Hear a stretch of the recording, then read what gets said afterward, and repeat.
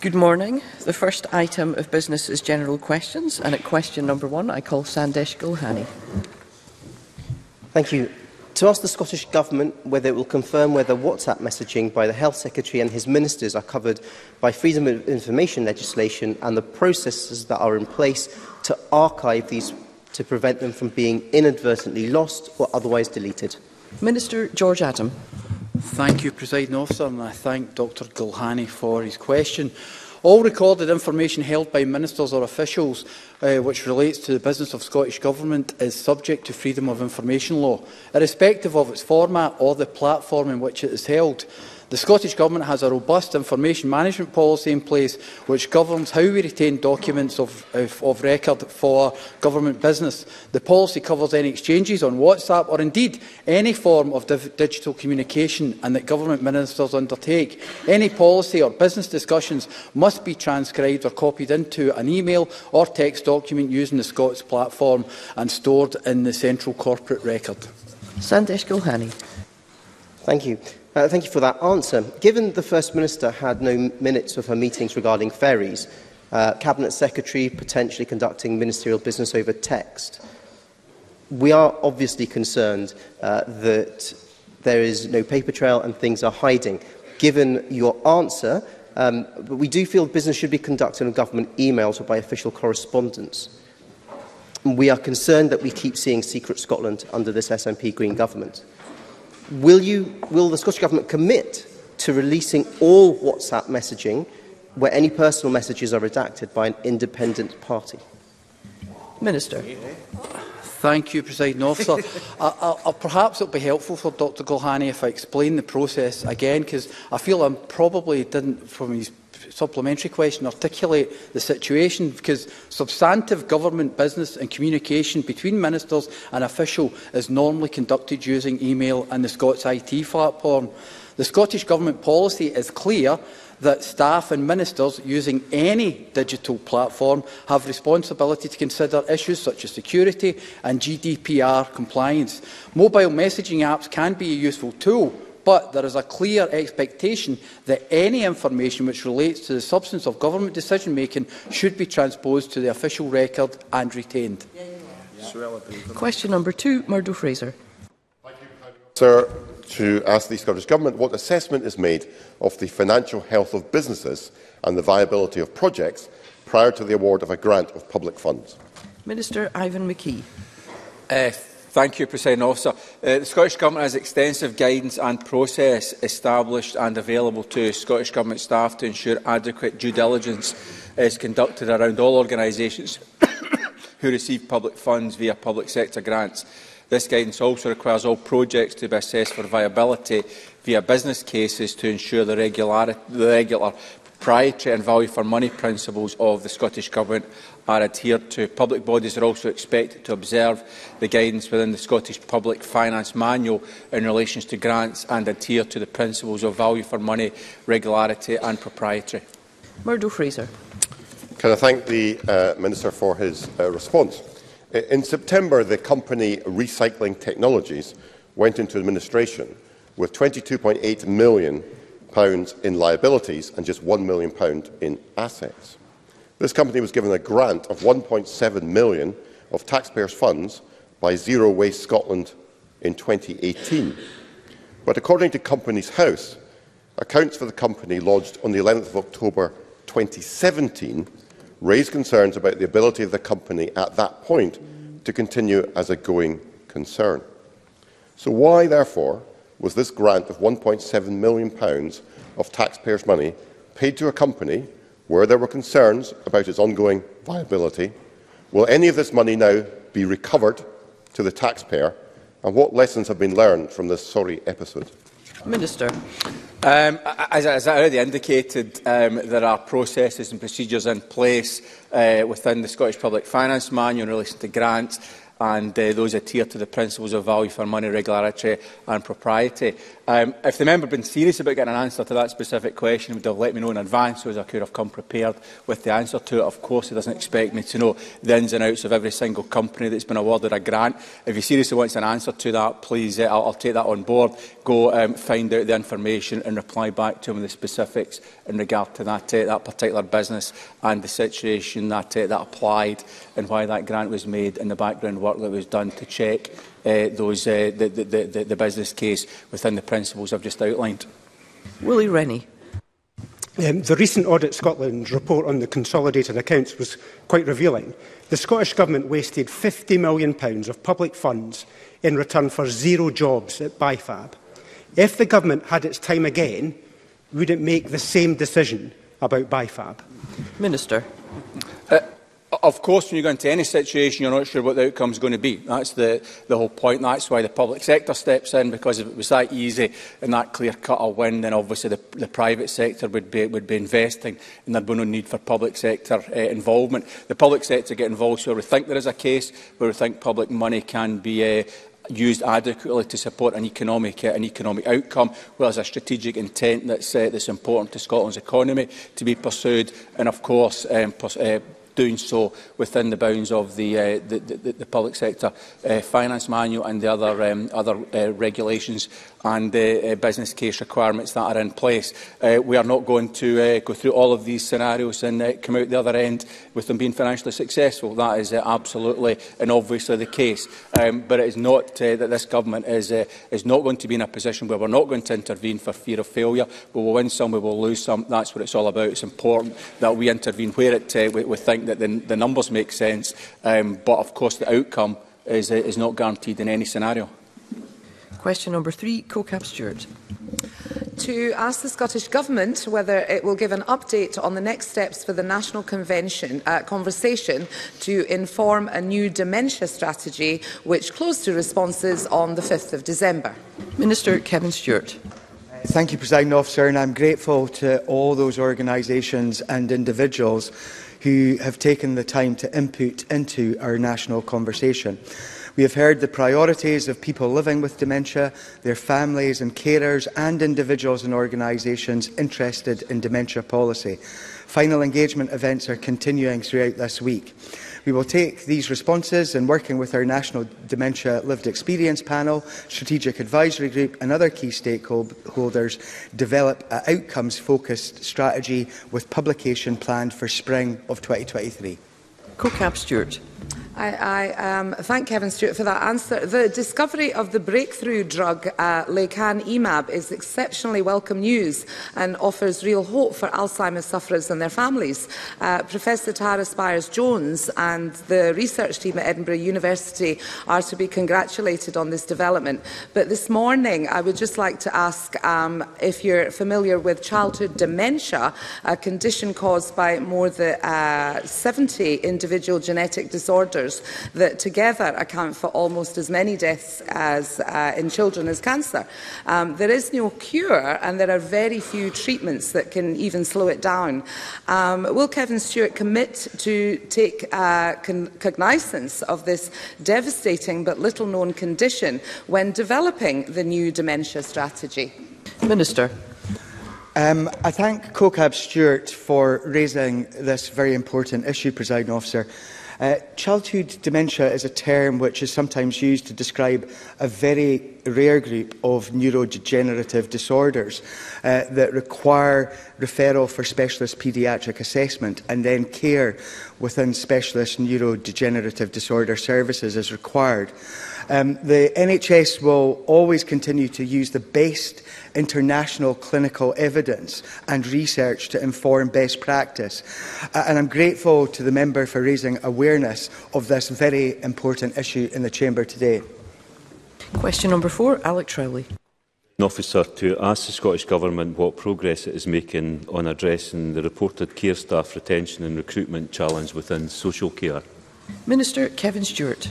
Thank you, Presiding Officer. The Scottish Government acknowledge the pressures faced by the social care sector at present, and to address these, we plan to launch an adult social care recruitment campaign in January of next year.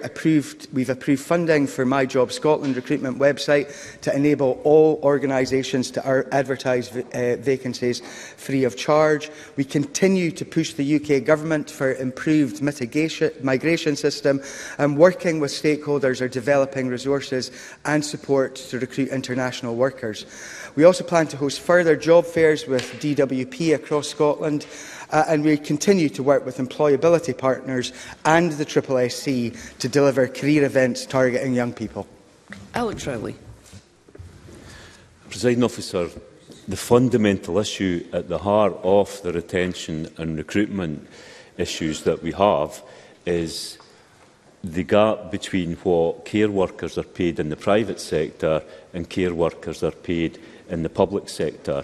In the private sector, it is low pay, poor terms and poor conditions that have got workers walking out of that sector and making it more difficult. All care is paid for by this government. Does he agree that that is a fundamental issue?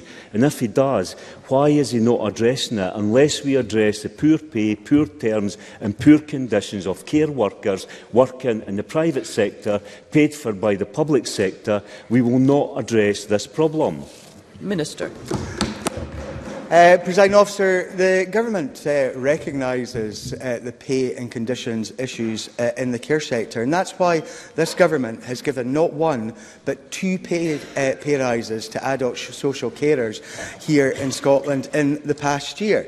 And we are looking to see what more we can do on that front. I would highlight to Mr Rowley and to the Chamber that adult social care workers here in Scotland are paid much more than those in Labour-controlled Wales or Tory-controlled England. Christine Graham. Thank you, Presiding Officer. I refer to Scottish Government commissioned research entitled, quotes, Contribution of EU Workers to Social Care 2022, published in August. Further to the findings, does the Minister agree with me that while accepting COVID has had its impact, Brexit has made recruitment and retention of EU workers worse? I completely agree with Christine Graham. The sector is deeply concerned about the impact that the post-EU exit loss of freedom of movement is having on recruitment to critical frontline social care roles. UK Government immigration policy fails to address Scotland's distinct demographic and economic needs and completely disregards key sectors that we have relied upon during the health pandemic, including social care. We believe that Scotland's social care services benefit greatly from the staff who joined the workforce through international recruitment. I wish that we had control over immigration policy here so that we didn't have the situation where some services have lost loads and loads of staff, with one service that I talked to losing 40% of their workforce because of Brexit. That's not good enough. Question number 5, Jenni Minto. Thank you, Presiding Officer. To ask the Scottish Government what its latest assessment is of the potential impacts of the United Kingdom Internal Market Act 2020 and the Subsidy Control Act 2022 on future agricultural support schemes in areas such as Argyll and Bute. Cabinet Secretary Mary Gouzel.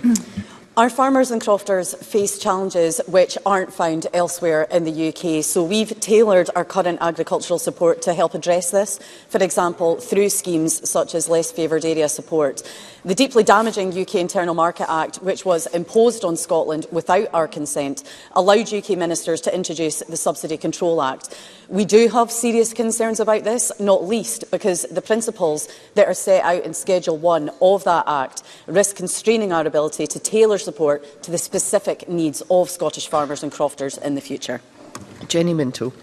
I thank the Cabinet Secretary for that answer.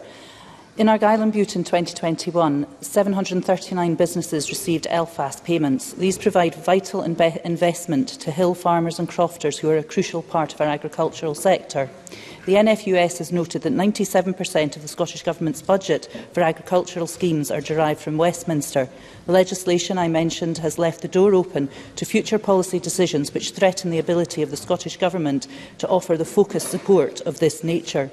So may I ask the Cabinet Secretary what she would say to hill farmers and crofters I represent who are concerned that the Tory Government in Westminster would be prepared to sacrifice necessary support like ELFAS in pursuit of their mission of undermining devolution?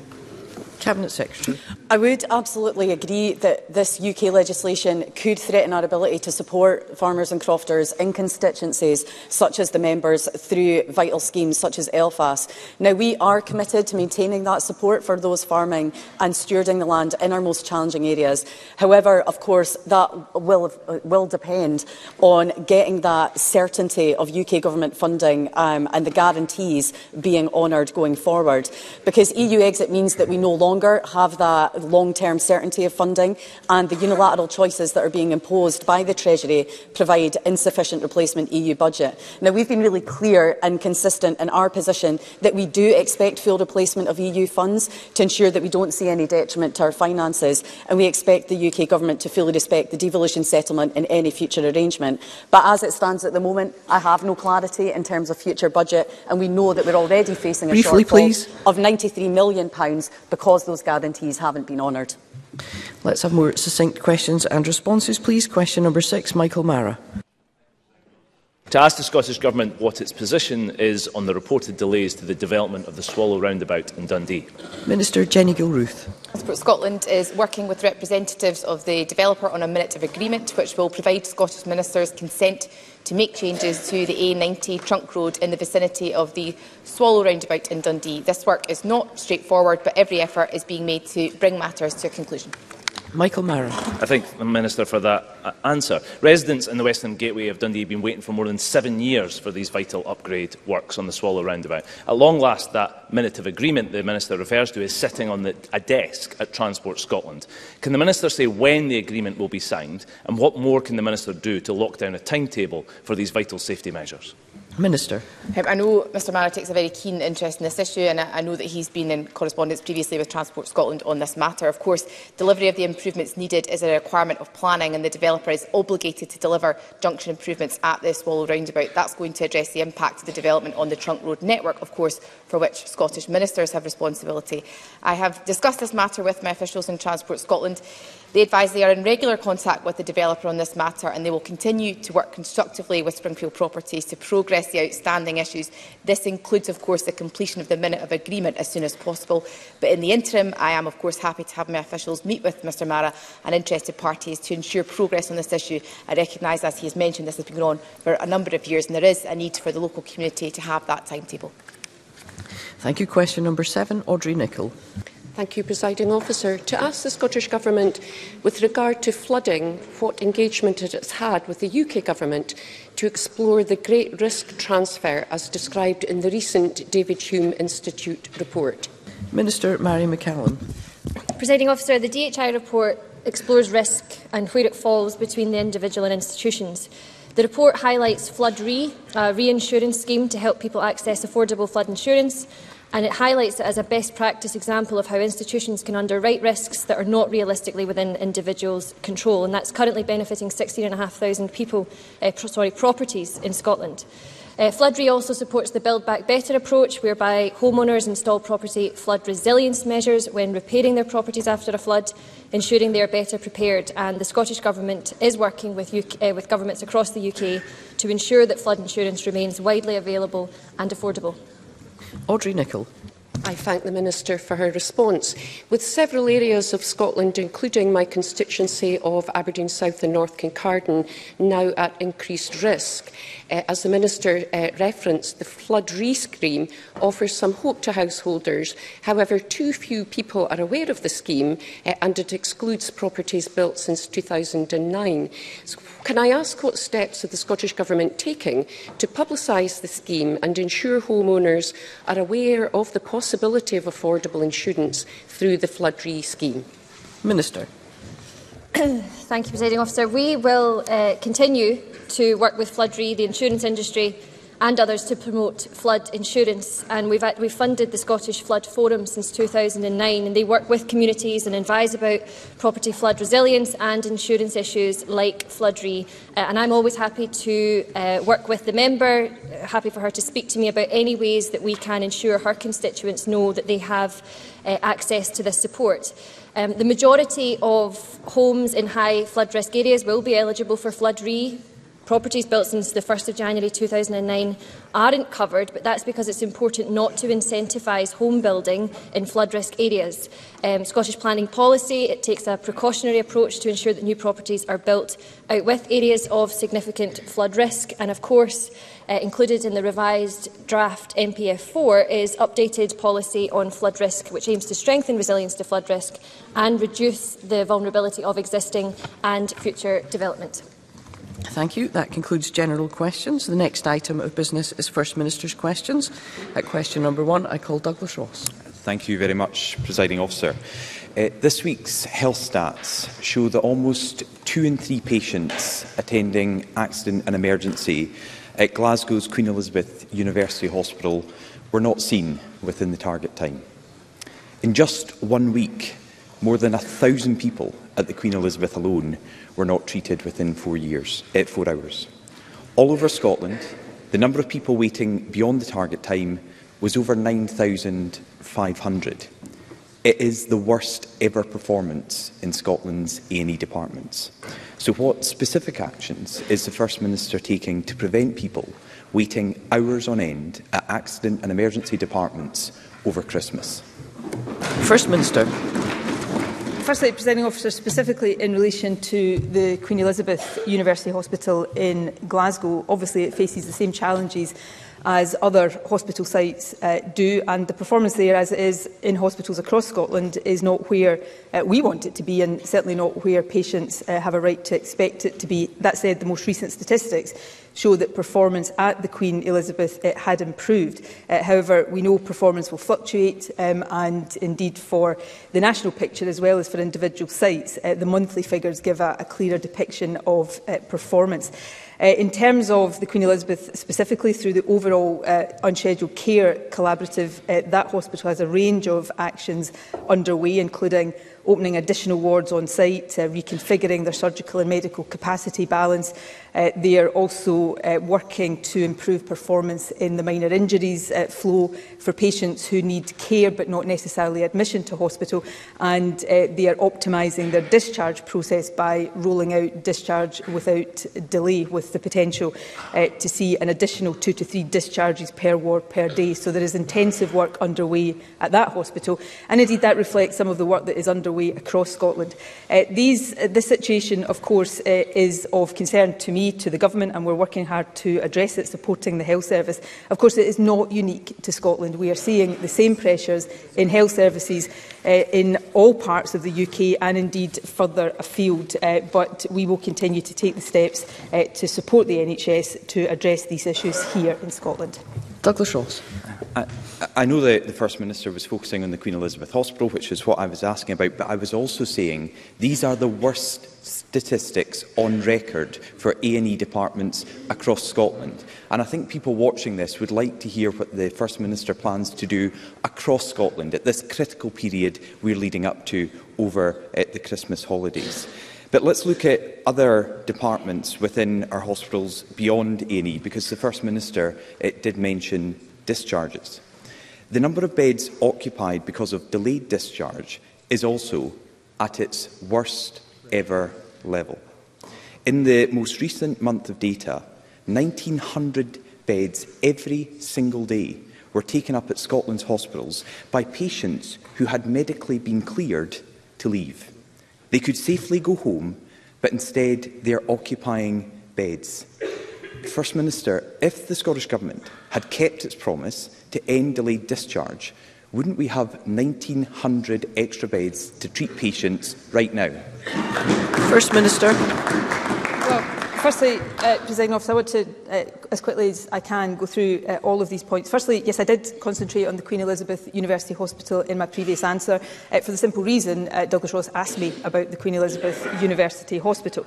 However, I also referred to the Urgent and Unscheduled Care Collaborative. That is a national initiative. It's backed by £50 million of investment that is supporting the implementation across Scotland of a range of measures to drive down waits in our accident and emergency units, and they include offering, where appropriate, alternatives to hospitals such as hospital at home, directing people to more appropriate urgent care settings, scheduling urgent appointments to avoid long waits in accident emergencies. So the examples I gave in relation to the Queen Elizabeth, as I said, reflect that wider national work. I also made the point, and I think it is worth repeating this point, that while these are very serious issues in Scotland that this government is extremely focused on addressing, they are not unique to Scotland. If you look at the situation in England right now, more than 10% of patients going to E&A are waiting over 12 hours. So this is an issue that health services across the UK and much of the world are facing right now, and we continue to focus on them. Turning briefly to delayed discharges, of course, again, this is a problem replicated across all health services in the UK right now. Of course, not all delays are in the acute sector. And it's important to point out that in terms of the most recent year for which we have data, 97% of all patients are discharged without delay. But we are taking significant steps, working with health boards and integrated joint boards to target investment this year. So that includes investment to enhance care at home, to increase the hourly rate of pay for those who work in social care, to support interim care arrangements and investment to enhance multidisciplinary teams. There is a ministerial assurance. I will be as brief as possible. This is important stuff, Presiding Officer. Serious questions have been asked, and I'm seeking to give detailed answers. The final point I want to make is that a ministerial...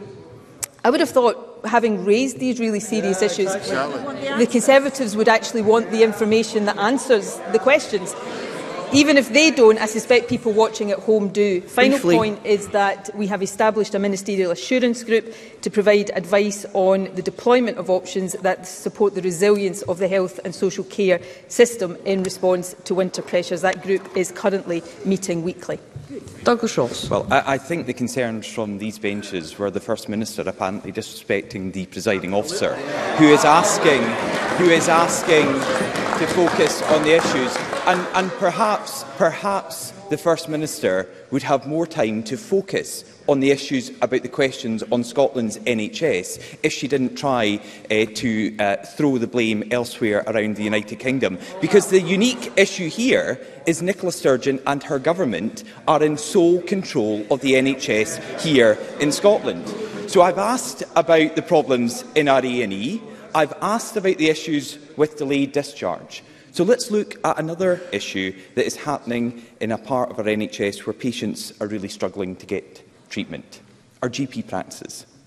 This week, Dr Andrew Buist of BMA Scotland said this. These are his words.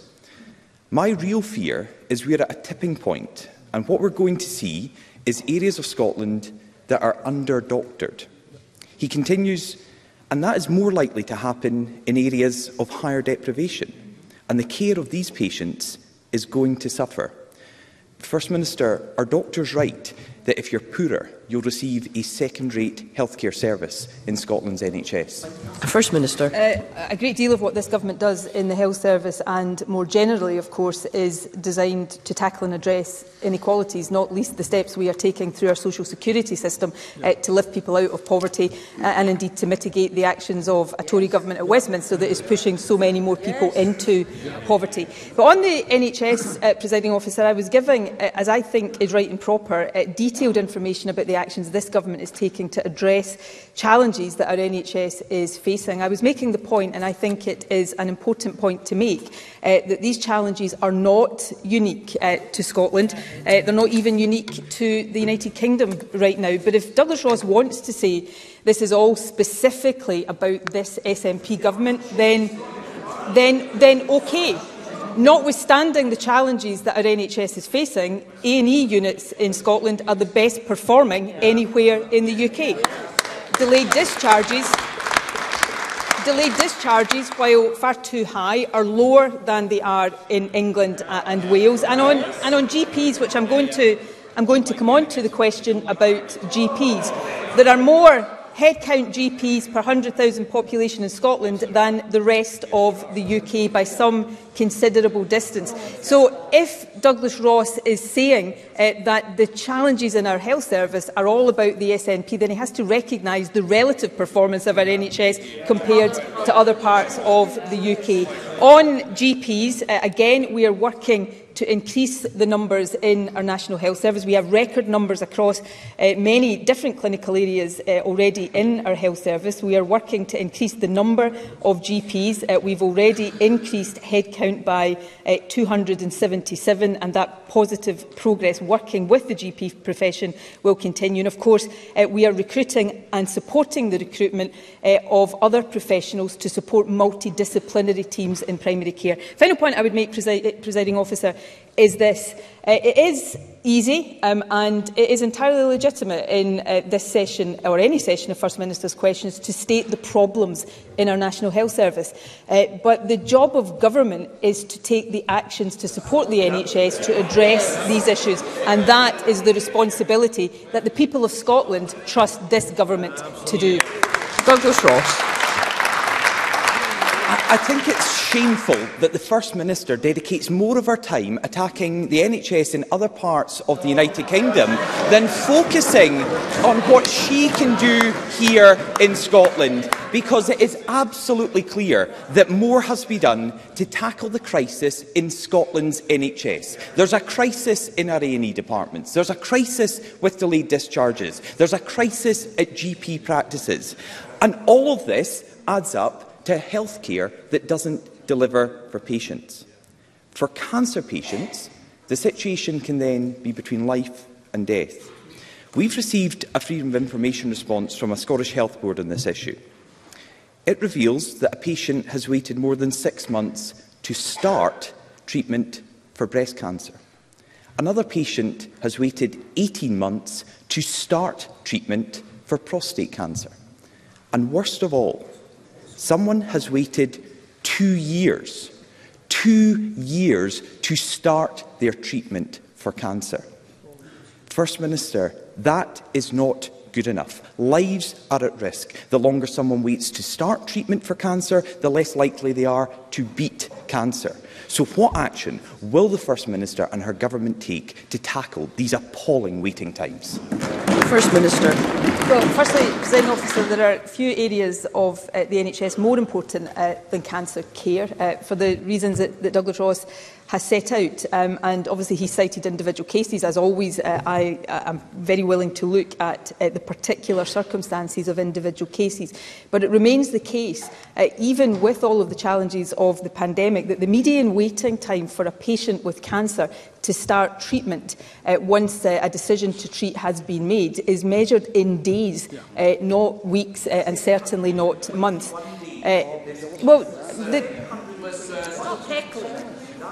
It is.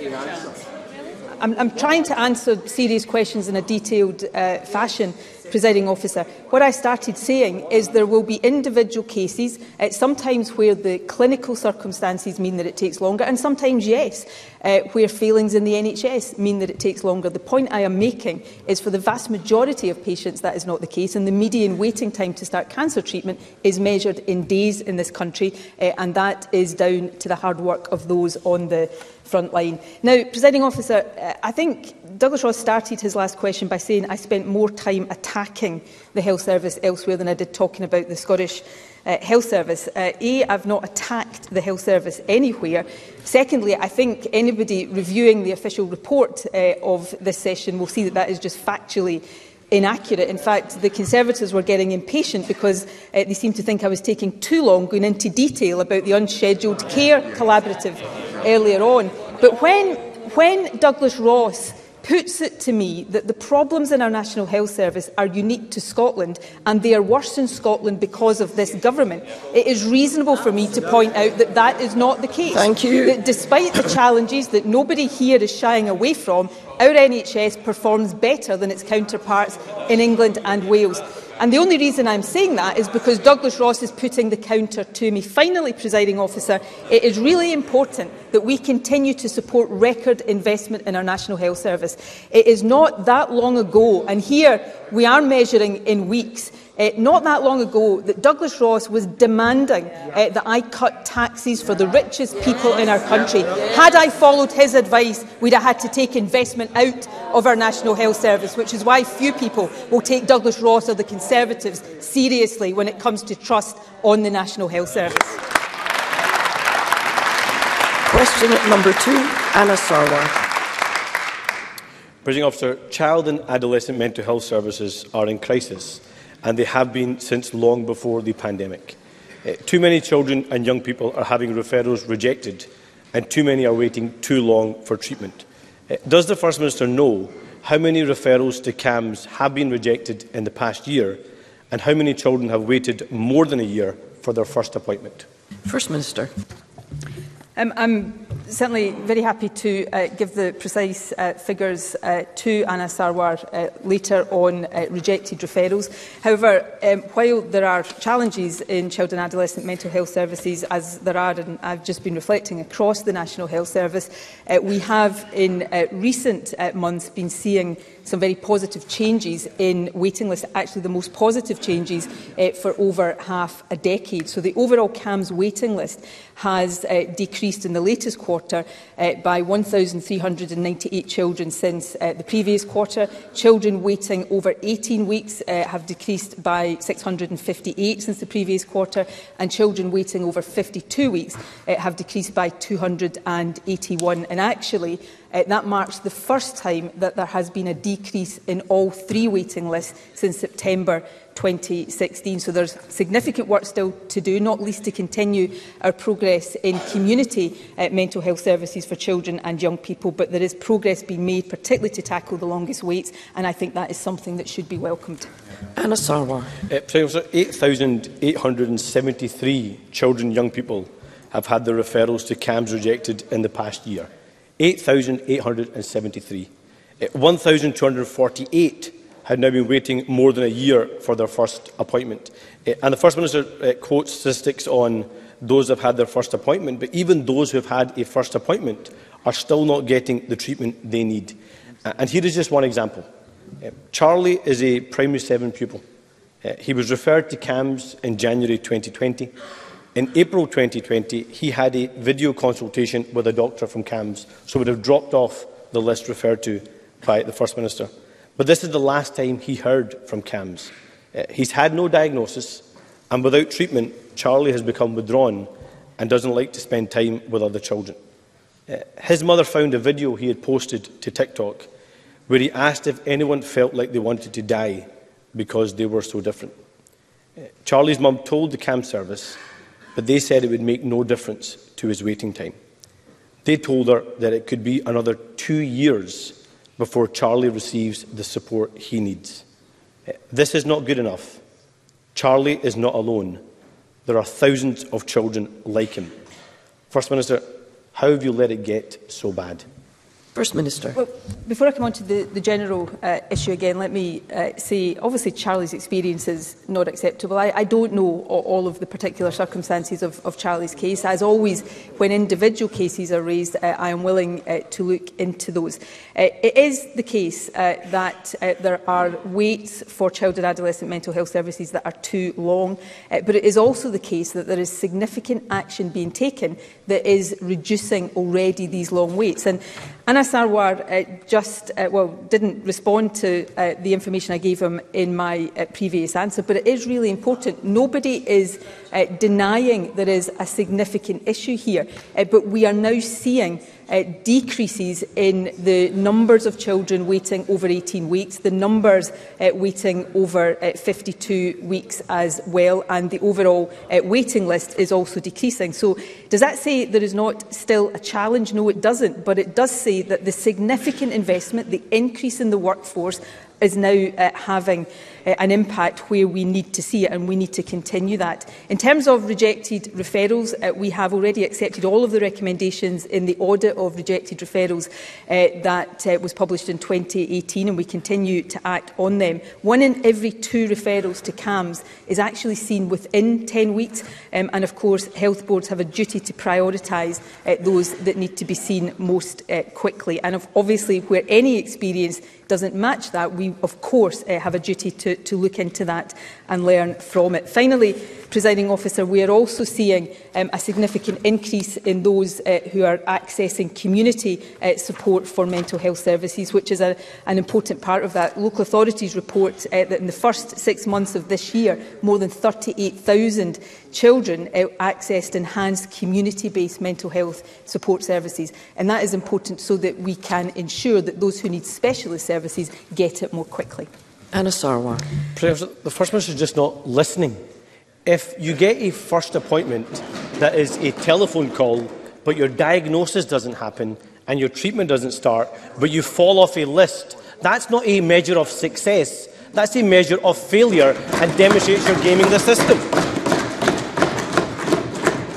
This was a problem that is long before COVID. When Charlie's mother phoned CAMHS, they said they were still waiting and working through cases from 2018. So that will be cases where they had the first appointment, but there will also be cases where treatment hasn't started and a diagnosis hasn't happened. And this government has never met its CAMHS waiting time. And according to Public Health Scotland, a quarter of all deaths of 5 to 24-year-olds in our country are from suicide. A quarter. In the words of Charlie's mum, our children are being failed and no one is doing anything about it. But we can fix this. So will the First Minister first reverse the cuts to mental health in primary care? Second, guarantee funding for schools-based counselling? Third, commit to increasing the proportion of the NHS budget being spent on mental health so it reaches 11%, the same level as England and Wales? Fourth, create a new referral and triage system for mental health so that no one is rejected. And finally, record and publish the true waiting time from referral to diagnosis and the start of treatment so that no child like Charlie is left abandoned. First Minister. Presiding Officer, I'll say again, because it is important, that experiences like Charlie's are not acceptable, and I don't know all of the circumstances, so I'm willing to look into that. And I'm not standing here and saying Charlie will be the only young person, far from it, in the country that has that kind of experience.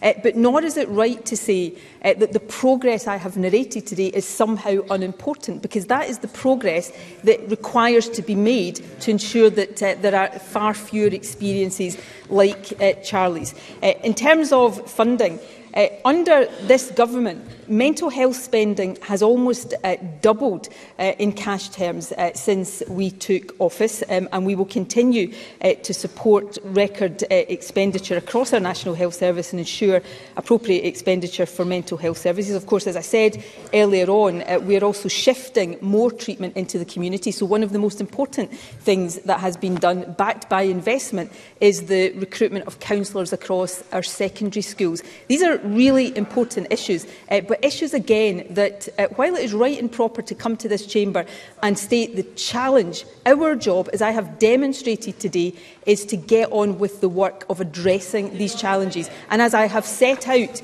we've seen a fall in the waiting list for access to CAMHS, and that's down to the investment and the actions that are being taken, and that's why it's so important that we continue with it. Thank you. I'll go to question number 3, and we'll take constituency and general supplementaries after question number 6. Alex Cole-Hamilton. Thank you, Presiding Officer. To ask the First Minister when the Cabinet will next meet. First Minister. Presiding Officer, the Cabinet will next meet on Tuesday. Can I advise the Chamber one of the matters that Cabinet will discuss on Tuesday is ongoing monitoring of the Strep A situation. Sadly, as we know, a number of children in England and Wales have died from invasive Group A strep infections, and our thoughts will be with their families. While increased levels of infection have been seen in Scotland, current numbers are not particularly exceeding previous spikes, and we have had so far no deaths of children. However, a total of 13 invasive Group A strep cases in children under 10 were reported to Public Health Scotland between the start of October and December the 5th. The majority of these are mild, of course, and can be treated with penicillin. However, there is no room for complacency, and we will continue to monitor the situation very closely. Alex Cole-Hamilton. I'm grateful for that reply, and I'm gratified to hear that the Cabinet will be discussing the Strep A outbreak. And can I ask that she comes back to Parliament before Christmas with a statement on the progress on that issue? Presiding Officer, what we've just heard from Anas Sarwar is devastating. Charlie is by no means alone, not by a long shot, and the situation is desperate. When Humza Yousaf launched the NHS recovery plan last year, the mental health treatment target was missed for 1 in 5 children. It's now 1 in 3. Young people are battling the long shadow of lockdown, anxiety and depression without support. Now, Nicola Sturgeon is trying to persuade this chamber of progress, but £38 million has just been cut from this year's mental health budget. That is money that could have been spent on cutting waiting times, training staff and putting more counsellors in our schools. But that cut will lead to more delays. Presiding Officer, you only get one childhood, and waiting month after month after month for help can shatter those formative years. The NHS recovery plan promised the eradication of mental health waiting lists by March. That was always a bold target, but it is barely 100 days away and things are moving backwards. So can I ask the First Minister, if that target is missed, will she continue to stand by this beleaguered Health Secretary? First Minister. Well, briefly, Presiding Officer, mental health spending has doubled under this government. That is a fact.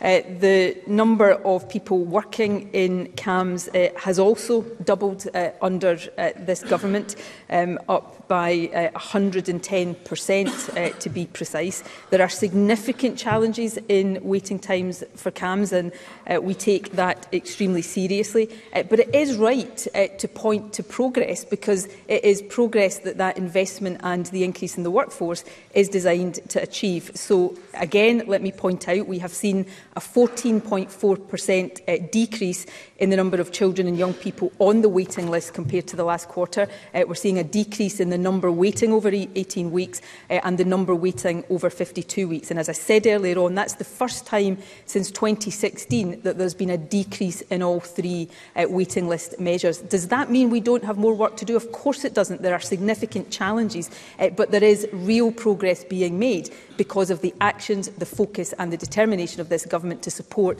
the work of those on the front line, and that will continue. Question number 4, Paul McLennan. Thank you, Presiding Officer. To ask the First Minister whether she will provide an update on the rollout of the child disability payment. First Minister.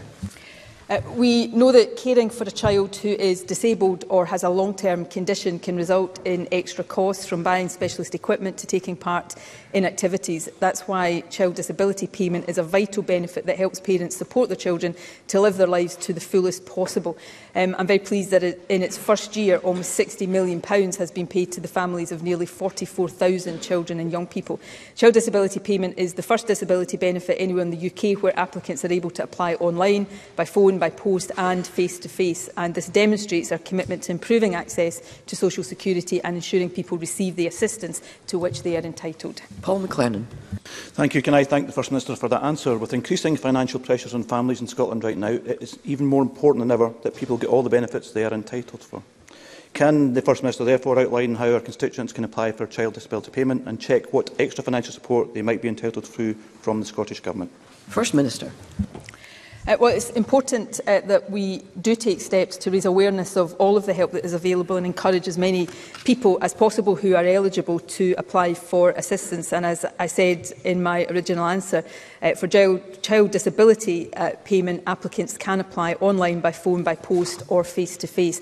I would encourage anyone who thinks they might be eligible for any of our benefits to get in touch with Social Security Scotland. Staff are available to answer queries about benefits, help complete application forms and of course there are local delivery officers available across the country so that this can be done face-to-face where that is necessary. We are absolutely committed to making sure everyone gets the financial support they're entitled to, as shown through our benefit take-up strategy. Pam Duncan-Glancy.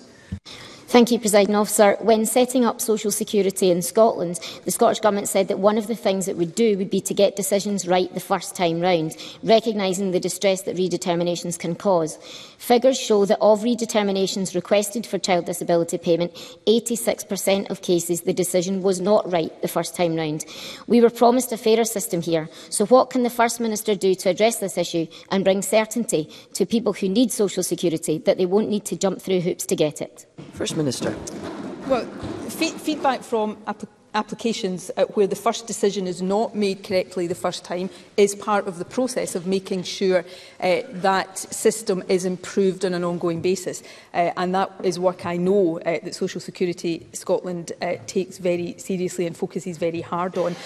For all the issues that she absolutely rightly brings to this chamber about the operation of the social security system, particularly as it affects people with disabilities, I am absolutely certain that Pam Duncan-Glancy, and I hope I'm not wrong here, would share my view that we do already have a fairer system in Scotland around these things than elsewhere in the UK. But we have an obligation through Social Security Scotland to continue to improve that experience so that A, people are getting all the help that they are entitled to, and secondly, they are getting that as easily as possible and with as little bureaucracy as possible, and where decisions are taken correctly in the first instance. Question number 5, Edward Mountain. Thank you, Presiding Officer. To ask the First Minister how many single-crewed ambulances responding to an emergency have been deployed in the last 6 months. First Minister. Between June and November this year, there were 1,429 instances when the Scottish Ambulance Service single-crewed ambulance shifts across Scotland. To put that in context, Presiding Officer, it represents 1.72% of the total number of shifts in that period. In addition to that, of course, there will be paramedic cars or motorbikes which are routinely single-crewed. These are used to support the ambulance service multi-vehicle response to serious incidents, as well as being used by advanced paramedics to support patients with less serious conditions in the community. Single-crewed ambulance shifts only happen in exceptional circumstances that can't be avoided, such as short-notice staff absences or a significant unforeseen increase in demand. Edward Mountain. Thank you for that answer. That's really concerning because, in simple terms, single-crewed ambulances cannot transport patients to hospitals. In the Highlands, where journey times can be over 2 hours, this means there is a significant danger to life. Now, in 2008, First Minister, when you were the Cabinet Secretary for Health, you said the Scottish Government's policy is clear. Traditional accident and emergency ambulances should be double-crewed, with at least one member being a paramedic, unless there are exceptional circumstances. In too many instances, you went on to say, particularly in the Highlands, that practice is not living up to the policy is not living up to the practice. It is clear after 14 years of inactivity, you have failed. Will you explain to my constituents why you have failed and when single-crewed ambulances will be consigned to history? First Minister. I'm genuinely not sure that Edward Mountain listened to the answer to the first question. The commitment that was made in 2008, which I remember very well because I was Health Secretary at the time, and at that time the instance of single crewing was significant, particularly in rural areas, and the commitment we made then to supporting the ambulance service with funding to eliminate the requirement for rostered single crewing, particularly in remote and rural parts of the country, was achieved, with single crewing now only taking place in exceptional circumstances that cannot be avoided. 1.72% of shifts were single-crewed in the 6 months that I have been asked about and have talked about today, less than 2%. And let me explain to Mr Mountain's constituents constituents why that is the case. If there is, at the last minute, a situation where a member of staff is ill and doesn't turn up to work, for example, as happens in any walk of life, the only alternative to single crewing would be not to have a crew at all and not to have the ambulance on shift. So it is only in those exceptional circumstances, and less than 2% effectively in any National Health Service, it does amount to eliminating single crewing, and the Scottish Ambulance Service continues to work to minimise that figure as much as possible. Question number 6, Jackie Baillie. To ask the First Minister whether the Scottish Government will provide an update on whether it will instruct Scottish Water to freeze water rates for 2023-24 to help with the cost of living crisis. First Minister. Decisions on the levels of water charges are matters for Scottish Water's board. Their decision must be taken with due regard to the principles of charging for water services set by Scottish ministers, including the key principle of affordability. The board took a responsible view last year and held charges to a real terms freeze. We expect them to again take a proportionate position, balancing affordability with critical investment needs to protect the quality of our drinking water and the environment. Of course, the average water charge in Scotland remains lower than the average charge in England and Wales, but we are committed to supporting people facing any issues with paying their water bills, which is why, as part of our overall package of cost of living measures, we have increased the maximum level of the water charges reduction scheme discount from 25% to 35%. Jackie Baillie. Last year, inflation was running at about 4%. Under the formula agreed by Scottish Water and this government, water rates are charged at CPI plus 2%. Last year, the Scottish Government intervened and held water rates down, which is welcome. But this year, inflation is at 11%. The cost of water bills are set to increase by an eye-watering 13%. With an acute cost of living crisis, the worst in many decades, will the Scottish Government freeze water bills for the next financial year? First Minister, you have the power to do this. You intervened last year. The question is, do you have the political will? First Minister. This is obviously a matter for Scottish Water's board. As I said in my original answer, the Board of Scottish Water took a responsible decision last year, and we would expect them to do the same this year, and to recognise absolutely the cost of living pressures which remain very intense and acute. But we also expect and require Scottish Water to discharge other responsibilities to make sure we have a well-maintained water system so that the quality of our water services is high and it is mindful of its wider obligations to the environment. If we didn't have proper investment in our water infrastructure and the quality of our drinking water declined as a result, I'm sure Jackie Baillie would be one of the first pointing fingers at this government. So we'll continue to take the responsible decisions, Presiding Officer, on this issue across the range of other ways we are supporting people through the cost of living crisis, the actions and the decisions of this government that continues to see us retain very high levels of trust from the Scottish people. Thank you. We move to general and constituency supplementaries, and I call Kenneth Gibson. Thank you, Presiding Officer. Richard Hughes, Chair of the Office for Budget Responsibility, has said that the last 3 Westminster Tory government's fiscal policy U-turns have cost taxpayers more than £40 billion of extra debt in just 6 months. That's £600 for every man, woman and child in the UK, and 2,000 times the estimated cost of an independence referendum that the Tories keep moaning about. Does the First Minister believe it's acceptable for the people of Scotland to continue paying the price of Westminster's economic incompetence? First Minister. No, it's not acceptable. The cost of Tory fiscal and economic incompetence epitomised in the disastrous decisions in the mini-budget. Remember the decisions that initially the Conservatives here in Scotland wanted this government to replicate. Those decisions, coupled, of course, with the disaster of Brexit that unfolds on a daily basis. The cost of all of that is being paid by individuals, businesses and households right across Scotland right now. There is an alternative to that, and it is to make this Parliament responsible for the decisions that are being so badly mishandled at Westminster. And I think there is a growing desire on the part of people of Scotland to become independent and to build a much better alternative to what we have right now. Donald Cameron. At the weekend, the Sunday Post revealed that in the last 15 years, almost £100 million has been spent on short-term repairs to the A83 Rest and Be Thankful. Meanwhile, communities across Argyll remain exasperated by the lack of action since Transport Scotland announced its preferred permanent route last year.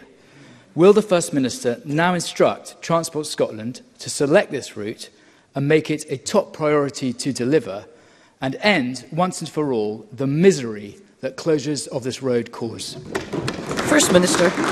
Well, I'm assuming the member is not suggesting that the investments in temporary repairs shouldn't have been made. That would be my first point. Secondly, as I'm sure the member knows in relation to the Rest and Be Thankful, a preferred route corridor for a permanent solution was announced back in 2021. Route option designs within the preferred corridor are being progressed, and we're working towards announcing a preferred route for the long-term solution by spring next year.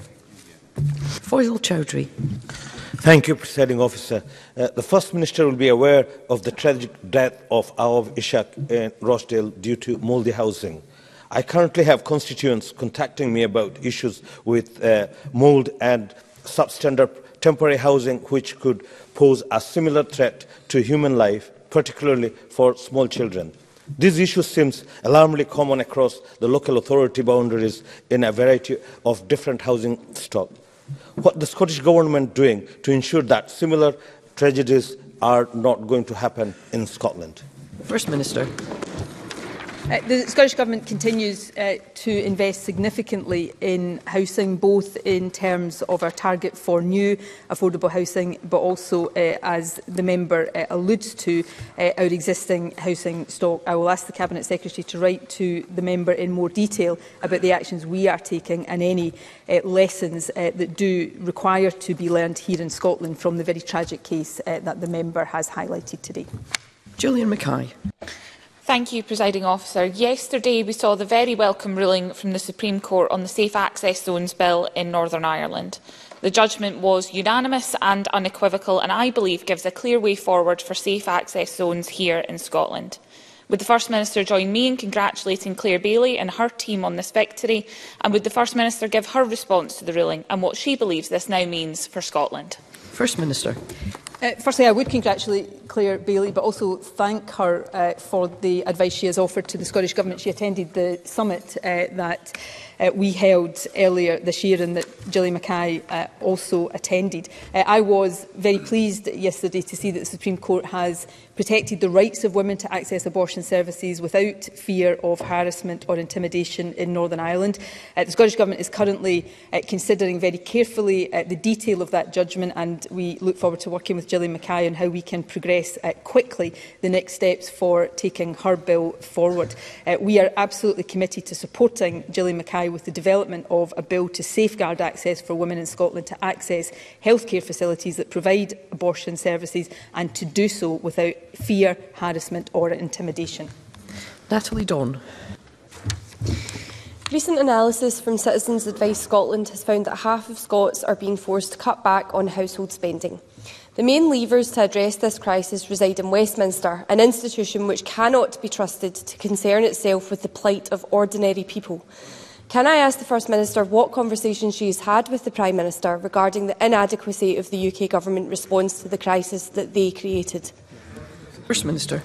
When I met with the Prime Minister a couple of weeks ago, I urged him, as the Scottish Government does more generally on a regular basis, to take more action to help people who are really struggling with the basic necessities of life because of this cost of living crisis. It continues to affect the livelihoods and the lives and increasingly the health and well-being of people across the country. The key policy levers are held by the UK Government, so we will continue to press them to use all levers at its disposal to tackle this emergency. That includes access to borrowing, providing benefits and support to households. But we will also continue to take action ourselves. We've allocated almost £3 billion in this financial year to help. And of course, we have increased the Scottish child payment by 150% in less than 8 months to £25 per eligible child per week. Russell Finlay. Thank you, Presiding Officer. Rhys Bonner is described as a gentle giant by his mum, Steph. He was found dead in Marshland in Glasgow in 2019. Police Scotland said his death was fully investigated, but his family disagree. Last week, 3.5 years since losing her son, some of Steph's complaints were upheld, with PERC asking Police Scotland to conduct new inquiries and provide more information. Steph tells me she is tormented by a process she describes as cruel. First Minister, it's been 2 years since the Angelini report laid bare the SNP's broken police complaint system. How many more families have to suffer before you or your Justice Secretary fixes it? First Minister.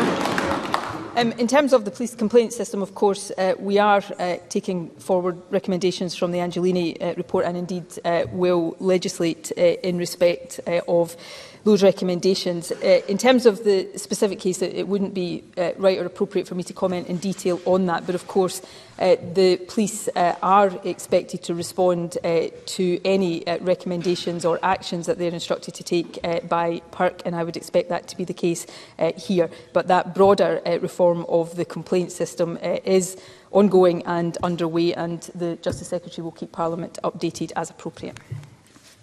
Jamie Green. Thank you, Presiding Officer. The BBC reported this week that the backlog of community payback orders has reached 700,000. That's on top of the 250,000 that were written off during the pandemic. The Justice Secretary told the BBC that this was pretty much business as usual. With respect, First Minister, if you're a victim of crime, this is anything but business as usual. And that includes a domestic abuse victim who saw her offender walk free from court with unpaid hours as his sentence. She was punched in the face, she was chucked through a glass door, and she is scarred and traumatised for life. The justice system is letting people down, it is letting women down, and community payback orders are not even being served. First Minister, when will this end, and when will the community justice system actually serve justice for victims of crime? First Minister. Firstly, Presiding Officer, obviously the kind of individual cases that Jamie Green has narrated are always difficult and unacceptable for the individuals concerned. More generally, however, as I often say here, because it is absolutely right that I do so, court decisions are for courts, and it is not for ministers or any politicians to intervene in decisions of our justice system. Where a community payback order is issued, of course, the offender has to serve that community payback order, and that remains the case. More generally, of course, our community justice system performs well, which will be one of the reasons why we continue to see levels of crime in this country at historically low levels, and reoffending rates reduce as well. We continue to support the justice system to recover from the pandemic and to catch up on backlogs in all different aspects of the system. Thank you. That concludes First Minister's questions. Point of order, Alex Cole-Hamilton.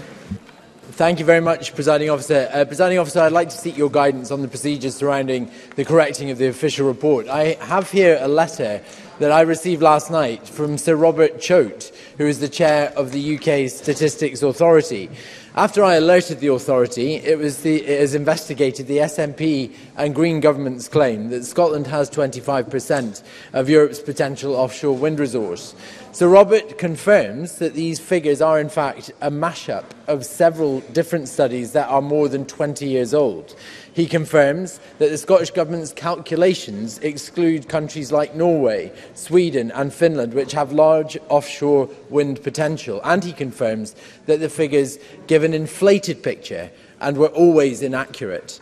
The letter specifically says, and I quote, "On 15th November, the Minister for Green Skills, Circular Economy and Biodiversity, Lorna Slater, Scottish Greens, acknowledged in Holyrood that the figure was outdated, but not that it was poorly constructed. In other words, it was never true, and it is time for the SNP and Greens to give up the spin and admit that.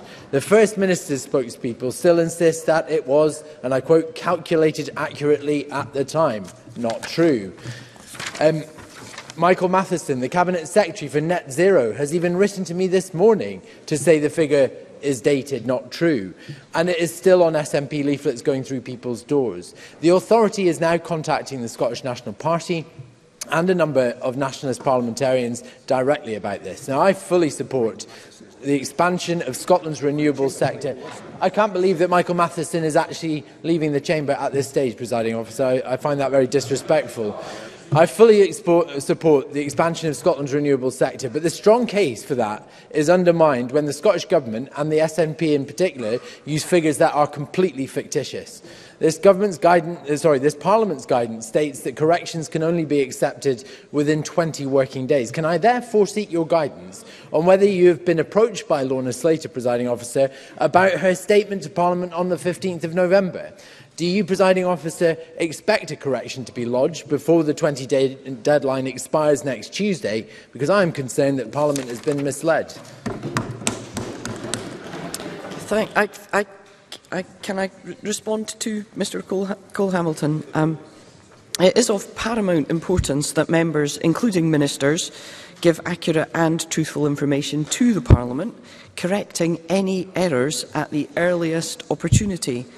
If a member has a question about the factual accuracy of another member's contribution, they should raise it with that member.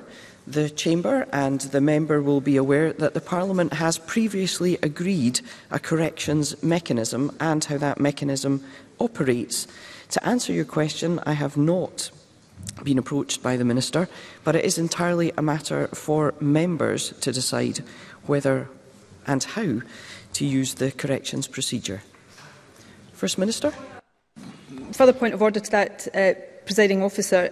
As ministers have said, that figure is no longer appropriate to use because it is out of date. But let me think. I think Alex Cole-Hamilton would want me to put a complete picture before this chamber. So there are statements that he didn't include in his point of order. I'll give two.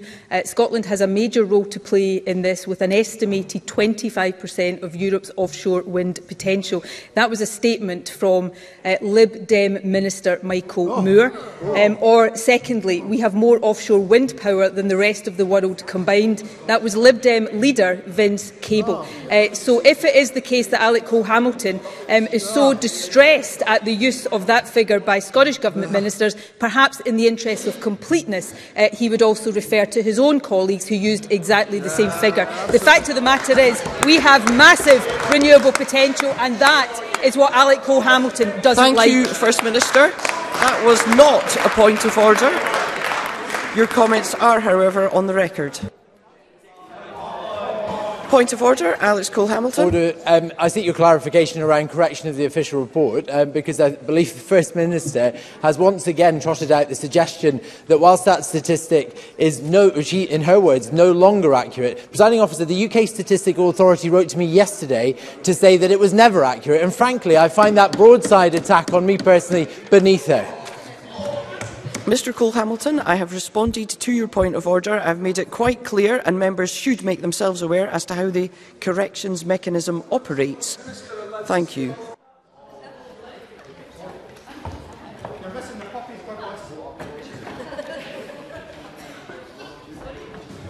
We will shortly move on to members' business.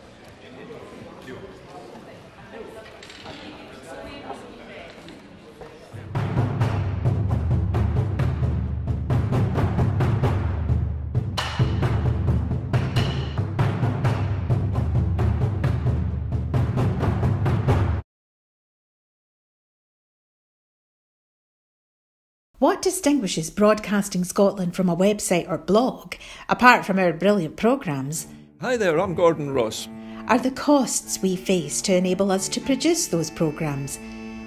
These costs are significant and ongoing. However, our facilities are able to do so much more if only we had the staff. In the last year, some of our supporters have cancelled their subscriptions. In one way, we would prefer it if it was because they didn't like us, rather than it being because of the financial pressures which we are all under because of COVID. The really positive outcome of our fundraiser is that at a time of economic challenge in Scotland, we will use your donations to create jobs and in a small way contribute to improving the Scottish economy. If you want us to be Scotland's independent broadcaster, able to provide an alternative mainstream television platform, then please support us. Scotland is going to be an independent country. Just imagine what we could do if we had even 1% of the BBC Scotland channel's budget. Imagine. And then please consider turning your imagination into reality. Please support us if you can afford it.